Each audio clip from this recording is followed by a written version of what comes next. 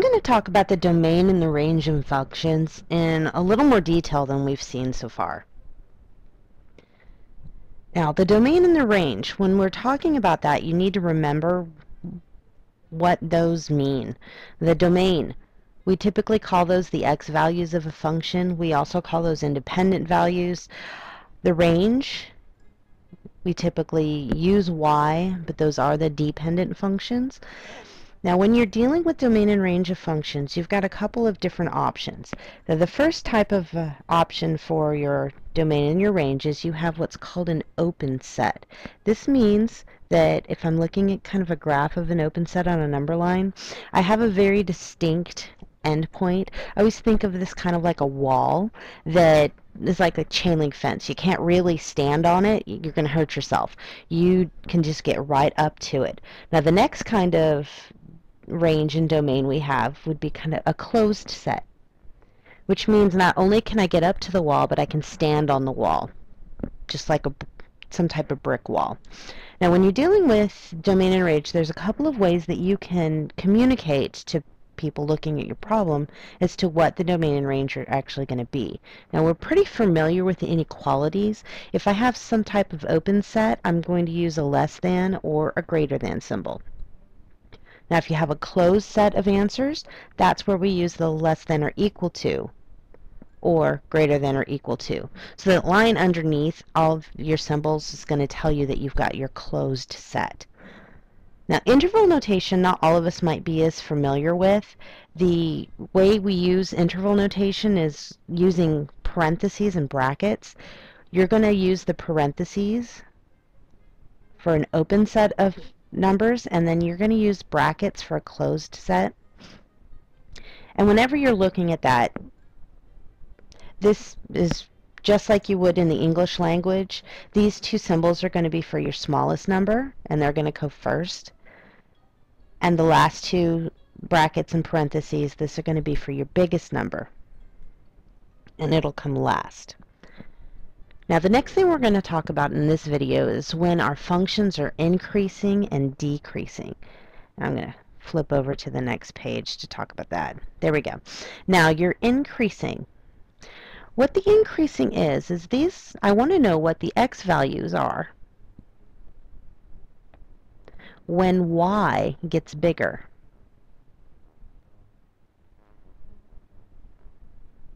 Or when y goes up. Now, the word increase tells you you're talking about y, and my students sometimes get confused as to whether they're talking about the x numbers or the y numbers. When I ask for an increase, I want you to tell me x. Now, the same thing goes for the decrease. This is going to be all the x values when y goes down. And it's very important you remember, I'm asking for what x numbers. I already know that the function's going down in some type of way. Now let's go ahead and take a look at an example. And we have any kind of function, doesn't really matter. Let's go ahead and take a look at this one. This is an absolute value function. Now, when you're looking at this absolute value function, I did this in two different colors so that you could see what was going on. Now, in this pink section, we're going a different direction than the yellow section.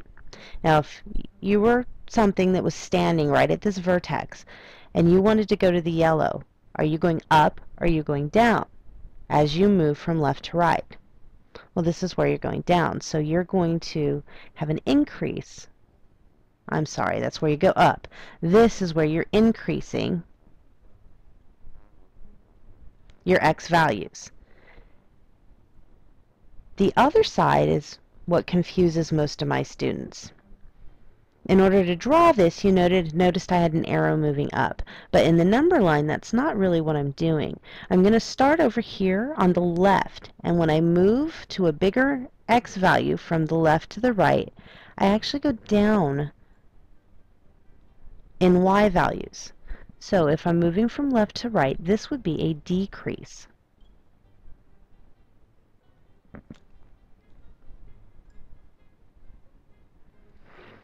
Now let's go ahead and take a look at an exact example, and we'll find all of the things that I'm asking for.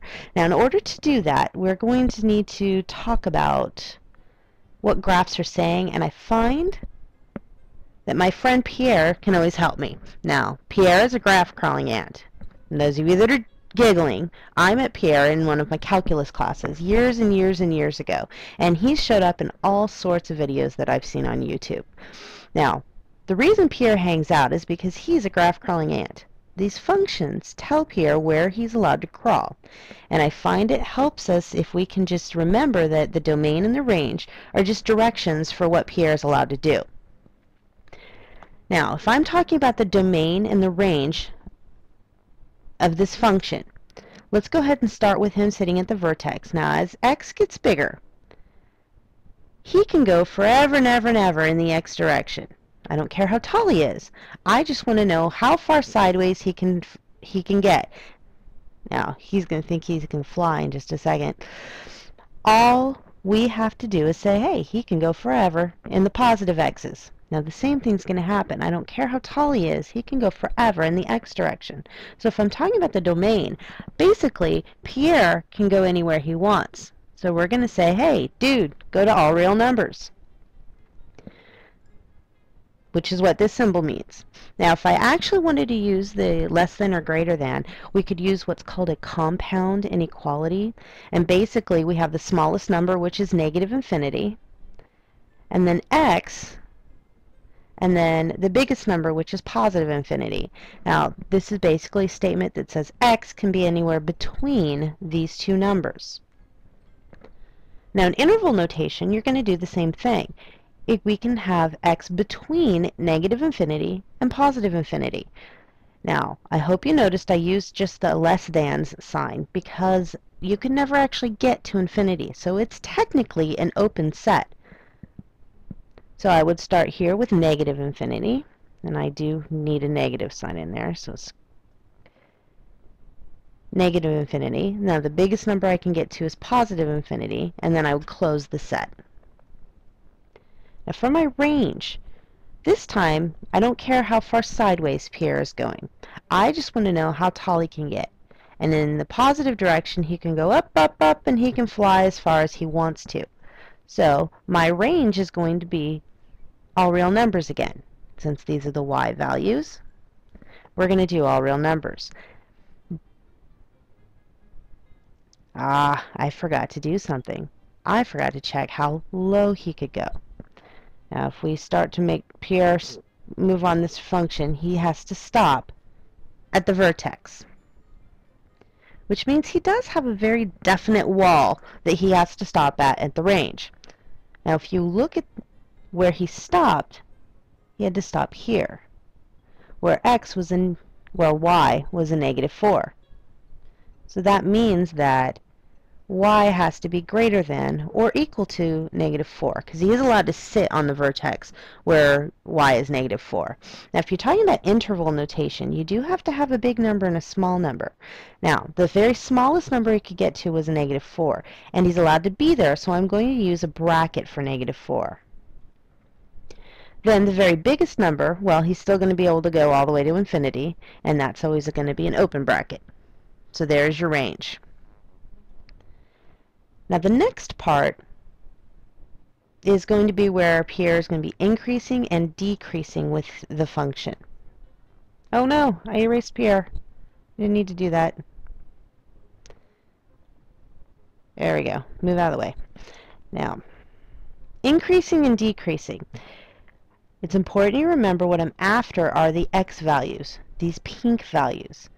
I already know that the range is going up or the range is going down.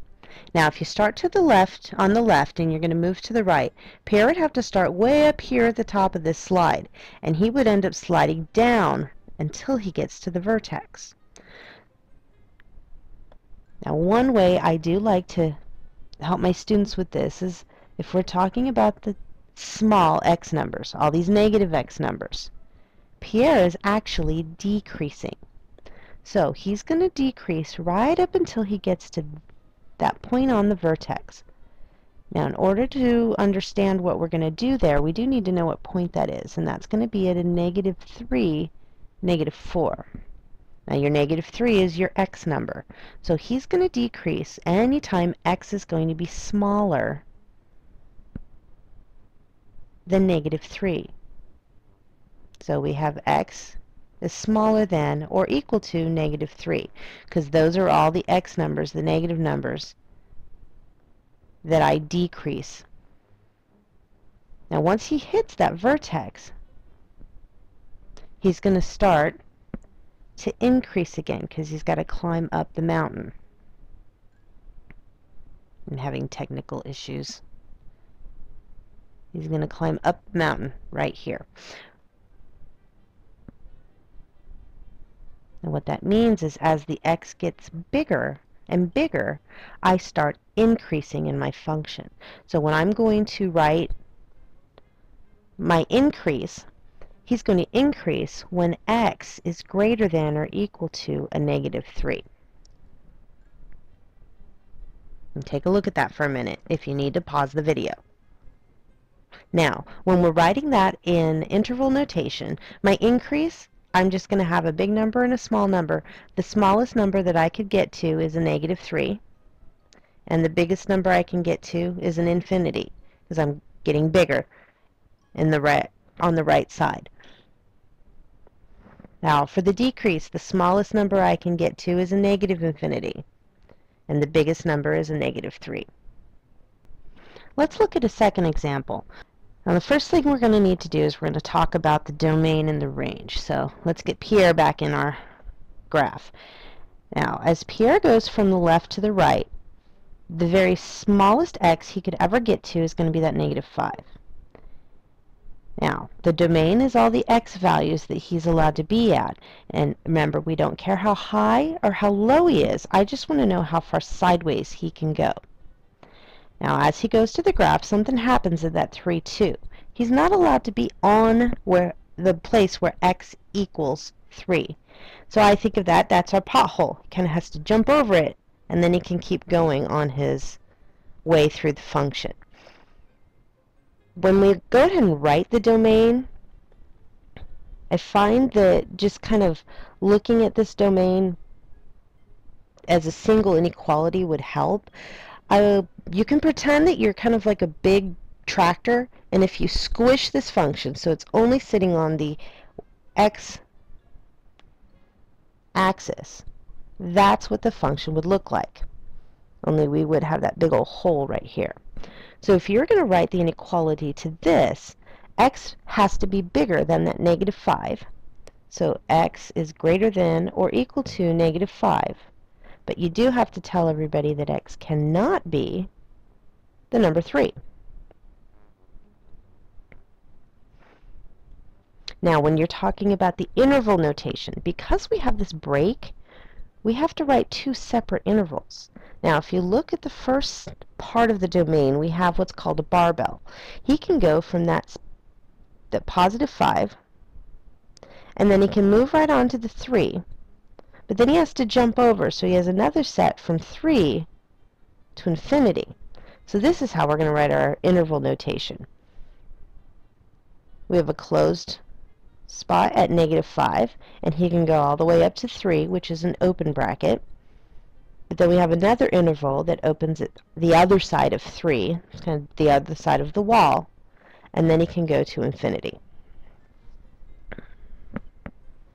Now, the range is going to work the same way, only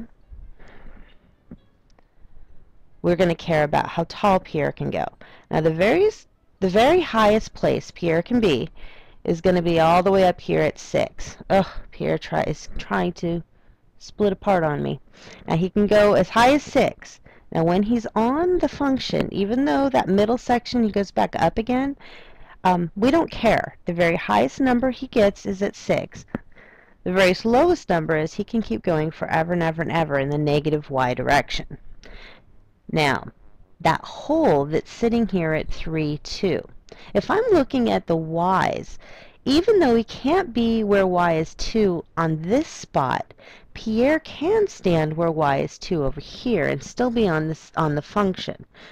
If you remember, functions only say that I have to have one x. So this does not have a break in the range. So my range is basically going to say that y has to be smaller than or equal to 6.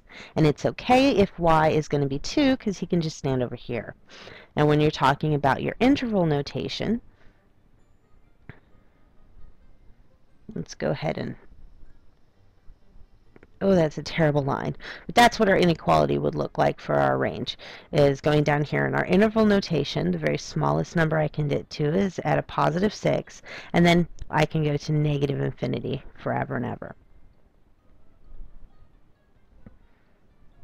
Now the increase and the decrease. Let's go ahead and talk about those two.